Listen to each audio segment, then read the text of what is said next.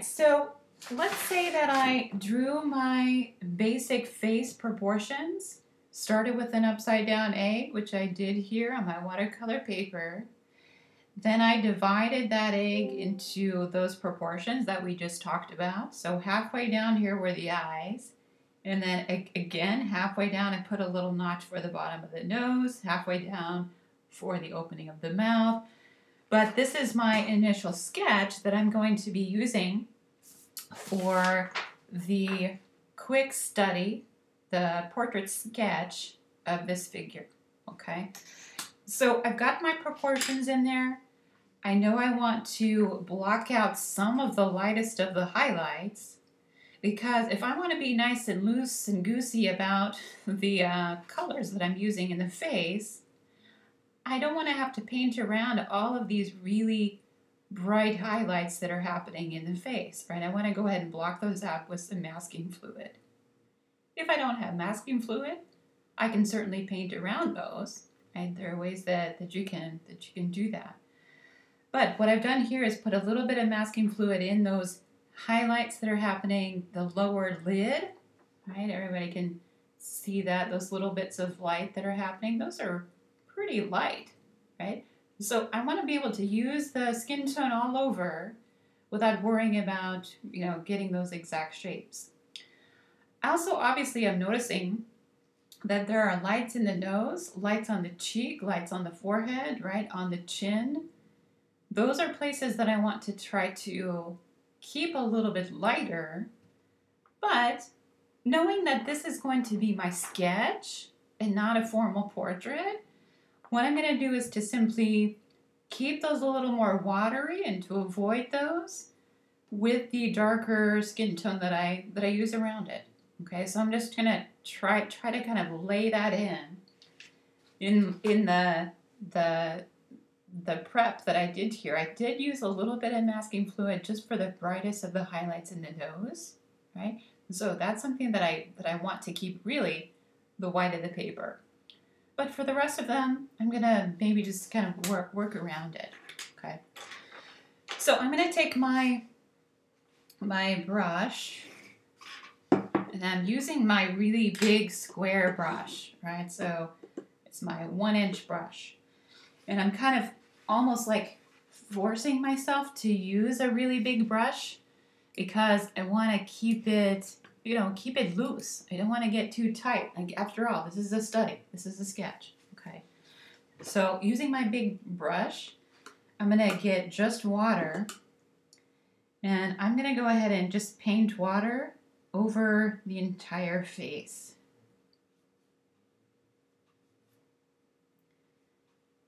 And we've used a little bit of this technique before, using wet into wet washes and something like, a background, right, for a flower painting, for example.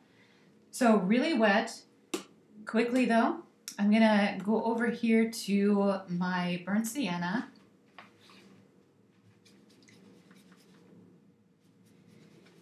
And I'm going to touch it with just a little bit of my umber, right? It's a darker brown, but I want to keep the warmth of this lovely kind of orangey burnt sienna. And I'm making up a really big puddle. And what I'm going to try to do is to drop that color in and just let that bleed out. But I'm not going to, hopefully, cover the places where I want it to be bright, right? So I'm going to kind of work around that area. There's a really bright highlight on the cheek.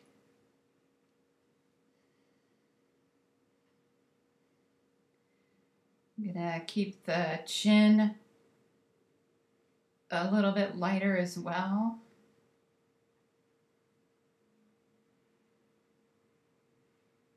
So kind of using my big brush to kind of on those shapes of light.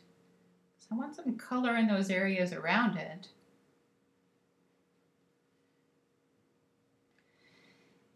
And also remember that mouths, lips are skin as well, right? So paint those your skin tone also, because you wanna have a little bit of color in them, right? That's part of the face as well. So as I continue, it's gonna dry just a little bit as I work, but I have again the places in the painting where I'm gonna have a little bit of transition. Maybe I want to soften that transition a little bit, kind of moving around that shape a little bit.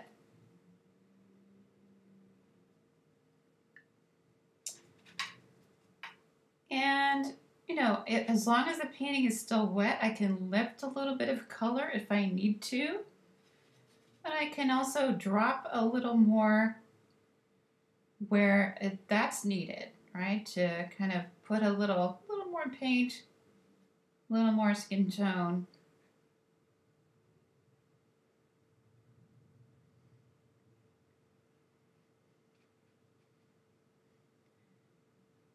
And the highlight on the forehead is there, but maybe it's not completely white, so maybe I'll kind of bring a little more color up into that space. When you're doing something like this with, she has this really, really cool kind of hairstyle that overlaps her hair with her forehead and the cheekbones a little bit.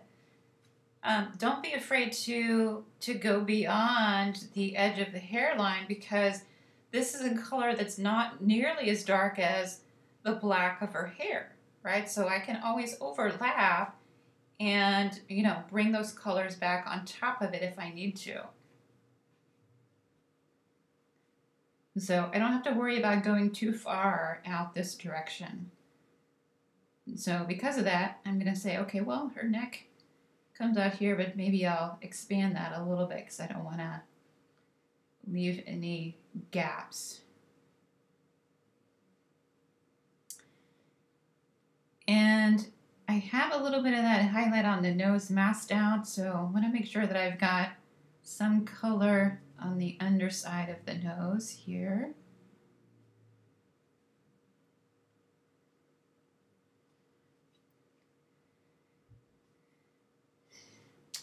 And let's see. As it starts to dry a little bit, I'm going to keep working with the burnt sienna, the umber,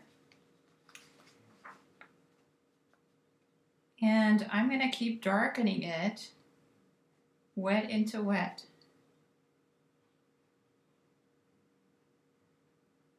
Some of the pictures that I've included in your assignment file have a little more of a distinct line and shape for the shadows.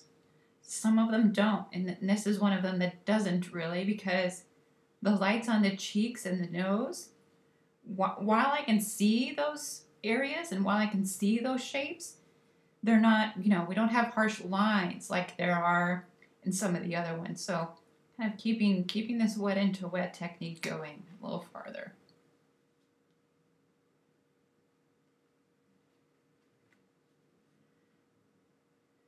So still dropping in a good amount of that color and paint. There is a shadow, a very distinct shape of shadow underneath the nose. So I'll be kind of going back in that area with some darks, even after this dries. But let's go ahead and put in those warm browns where we see them.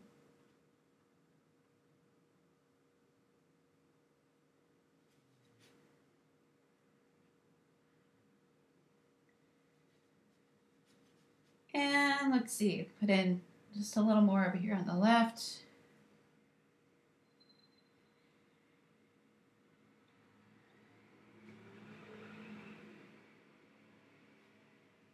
And I keep mentioning I'm still using this big brush because, again, I don't want a lot of streaks in the face. I just want areas of color. Using as big a brush as possible helps me avoid any kind of streaks.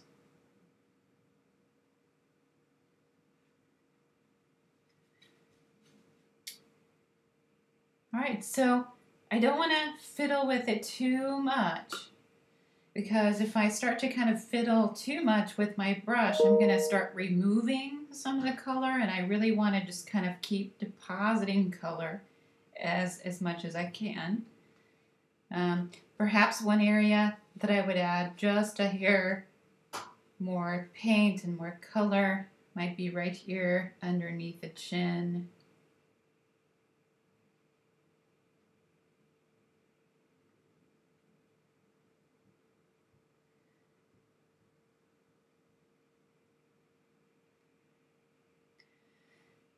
So this is kind of the sketch idea, and might cover, I don't know what, maybe the first or second kind of steps in making a portrait, right?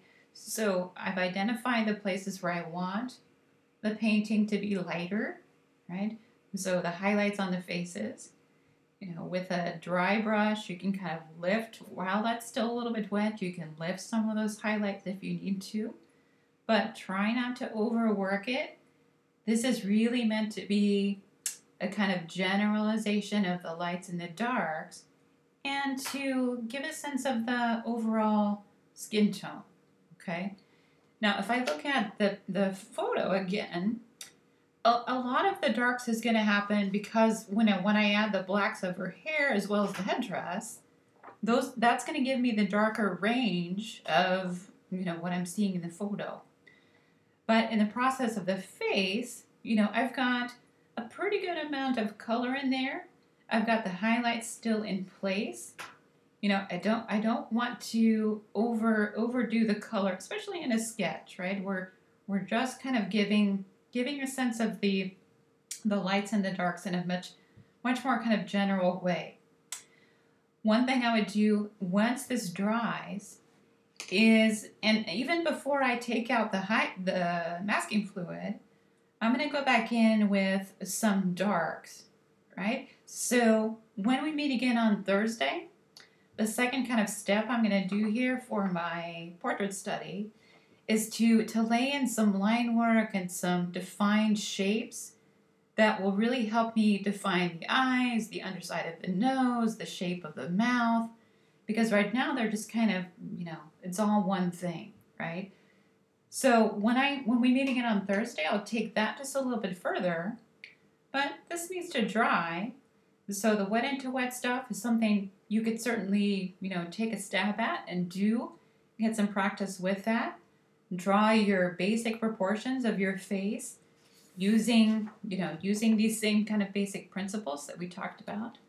Choose your image, right? So there are hopefully, some variety of things that appeal to you in terms of types of faces and things like that. So maybe make those decisions, and if you would like to go ahead and take a stab at those first couple of steps in your sketch, you don't have to commit to anything if you don't like what you have. And one good thing about a sketch is that you can put almost an overall color over the whole thing with just some pencil lines in there, and then not commit to anything much else, right? You can put in some of those kind of more controlled shapes and, the lines of the eyes and the shape of the nose. You can do those with something like this, right? A much smaller brush, right? So if you feel like this is kind of, whoa, I have no idea what I'm doing and I'm not really doing anything specific, that's the idea, right? Keep it pretty general, keep it pretty loose. As your wet into wet wash starts to dry a little bit, if you want to do a little bit of lifting of some of those wet into wet areas, now's the time to do it before it gets too dark, right before it dries. But don't go overboard with that either, because you want to keep it nice and loose, keep some color in place, right? And you can always go back in and, we'll work with those darker shapes on Thursday, okay? So this is the idea of working wet into wet washes doing a portrait sketch and using those first couple of steps, just laying in wet into wet washes to establish some color, put those basic proportions in place. All right.